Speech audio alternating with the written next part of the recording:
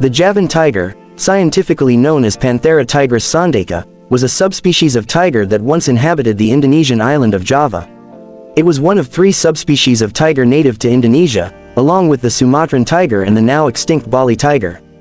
The Javan tiger was smaller in size compared to other tiger subspecies, with males typically weighing around 100 to 140 kilograms, 220 to 310 pounds.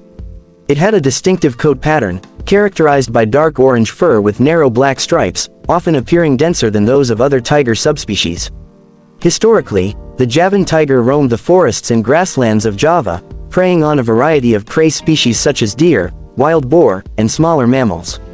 However, habitat loss and fragmentation, coupled with hunting and human-wildlife conflict, led to a rapid decline in the Javan tiger population. The last confirmed sighting of a Javan tiger in the wild occurred in the 1970s, and the subspecies was officially declared extinct in 1994. Despite occasional unconfirmed sightings and reports, no credible evidence of Javan tigers in the wild has emerged since then.